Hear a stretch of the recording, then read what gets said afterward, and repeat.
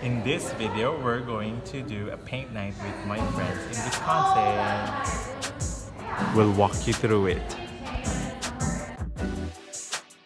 Hi! Hi! Here's my friends. Hi! Here's Monica. Hi, friends. Heather. Hi. And Brandy. Where are we going? What are we doing today? Painting. We're drinking wine. And let's see what's gonna happen. We'll bring you there today.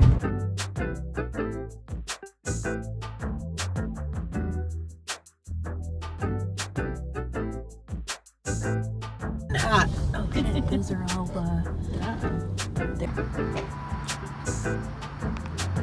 Uptown Art.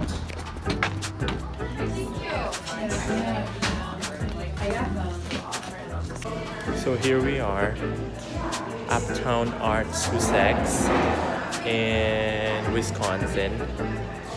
As you can see, it has painting all over the place. And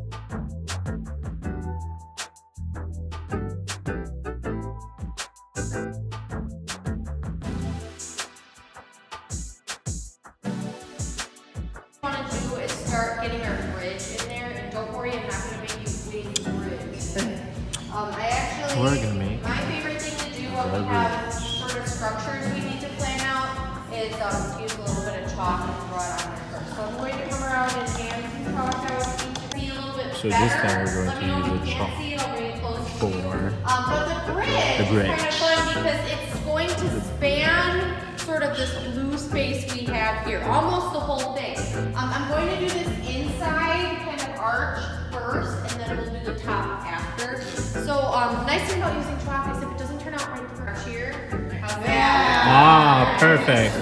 So I'm going to start. So we're going to make an arch. arch. Rainbow frowny face comes out. There you go. Make you feel a little bit. For the bridge. That rainbow kind of arch here. And again, if you don't get it the right size or the right shape, just keep going, go back and forth until you get it the way you want it to be.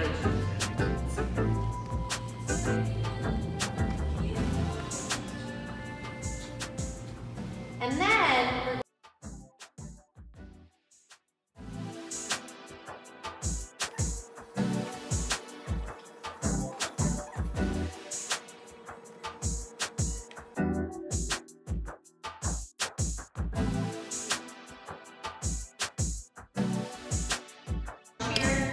medium size. a couple of scoops of your dark brown.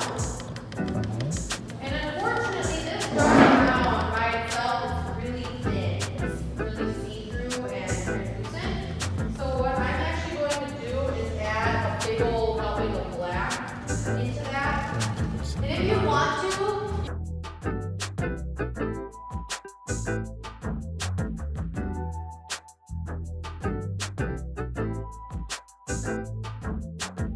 filling her in. And with this hill, by the way, I find it's better to kind of fill it in on an angle. So I usually start in the upper right and kind of brush my...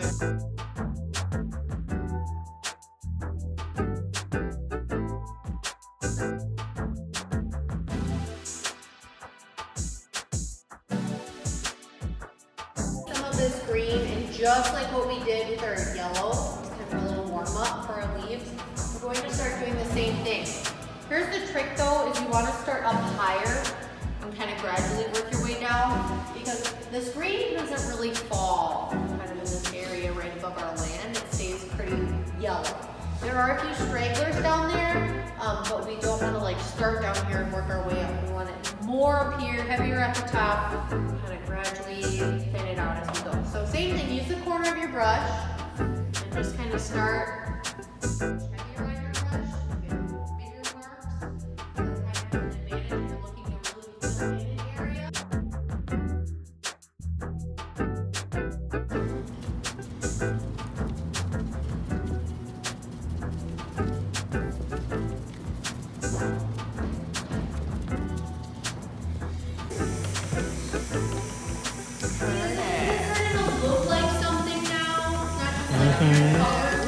How are we doing? We're doing. Oh, that was so pretty. it. Oh, starting look to at look you. like You something. even have grasses in there. Yeah. Look at that.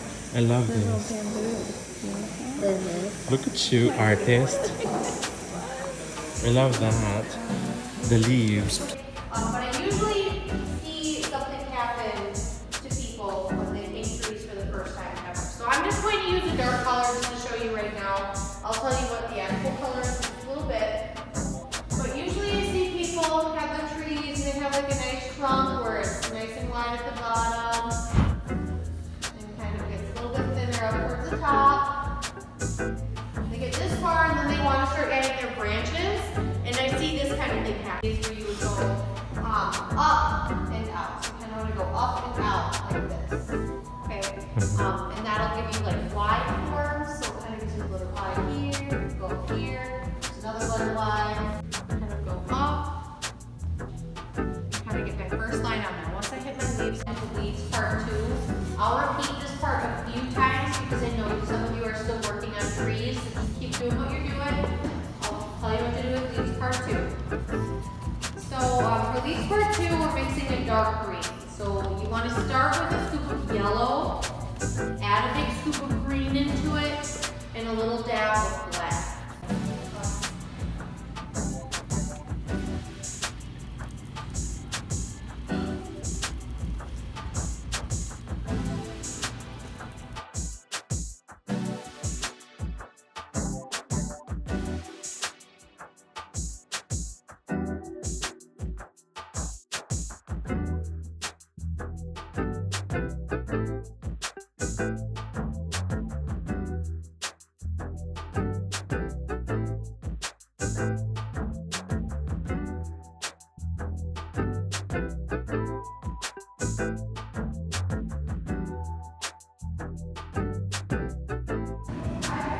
Yay! What did you do?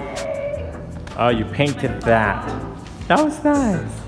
I love it.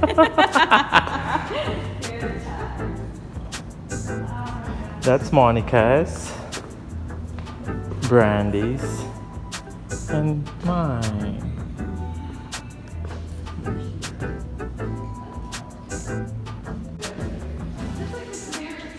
Here is the bar area where you get all your liquors and wine. And this is really an amazing experience with my friends in Wisconsin.